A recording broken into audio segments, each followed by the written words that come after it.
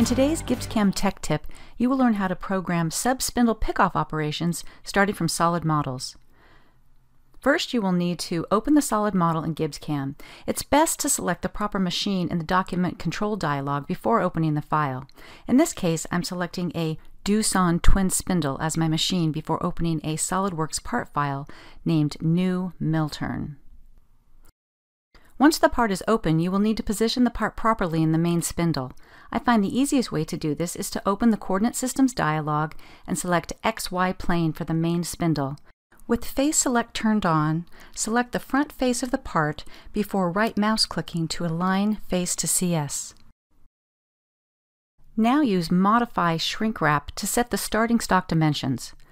Open the Document Control dialog and set the desired XD and Z clearance values, and then set the graphic part face distance to 0.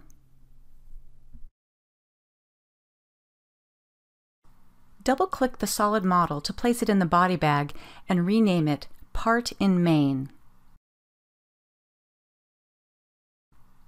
Select the part in the body bag and use Ctrl-D to duplicate it. The new solid in the workspace is now selected. Use Modify Translate to move this new solid into position in the sub-spindle. This will always be the length of the part in the Z-axis as a positive value. Once this new part is in position in the sub-spindle, select the ZX plane in the Coordinate Systems dialog, right mouse click it, and change CS XYZ to make the solid belong to the sub-spindle. Double-click the model to put it in the body bag, where you can rename it to Part in Sub. Now double-click both solids to put them back into the workspace. Open the Workgroup dialog. Rename Workgroup 1 to Blank since we will leave this unused. Click on New Workgroup and rename it to Check as we will use this geometry to make certain everything is set up correctly for simulation. With the ZX plane for the sub-spindle still active, turn on the profiler in Slice Spun Body. Select the green profile and then right mouse click on it to extract geometry. Now switch to the ZX plane for the main spindle. Select that green profile and right mouse click on it to extract geometry. Turn off the profiler. Notice the geometry for the main is blue while the geometry for the sub is magenta. This is how GibbsCAM shows geometry in the active CS versus an inactive CS. Open the Document Control dialog and set the graphic part face distance to 2. Notice how the solid model and the geometry for the part in sub move with the stock for the sub-spindle. While in the Document Control dialog, for the main spindle, set the Z max to 0.025. This will be the stock to remove with facing. Set the Z min to Z minus 1.65, which is the length of the part plus cutoff tool width plus stock amount to face in the sub-spindle. For the sub-spindle, make sure Initial Stock is unchecked, since the stock is being transferred from the main spindle. Also, for the sub-spindle, set the Z max to 0.025. This will be the stock left by the cutoff tool to remove with facing. Set the Z stick-out length to 1.025, holding on to 0.5 of material with the sub-spindle, with the part being 1.5 long plus 0.025 stock for facing with the sub-spindle. Now that everything is set up correctly, we will program the part.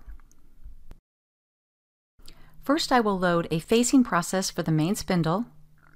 Select the geometry, set the machining markers, and do it. Then I will load a turning process for the main spindle, select the geometry, select the machining markers,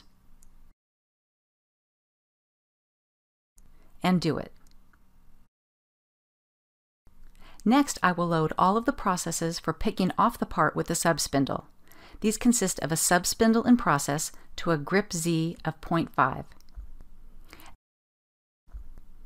a sub-spindle pull with a shift distance of 1.675, which is part length plus cutoff tool width plus 0.025 stock for facing on the sub-spindle plus 0.025 stock for facing the next part, a contour part process with cutoff selected, a sub-spindle return with part in main. I will select the geometry on the front of the part for the cut-off contour operation,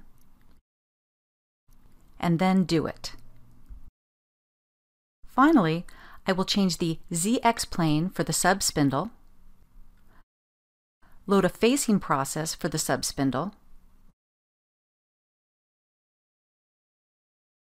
select the geometry, set the machining markers,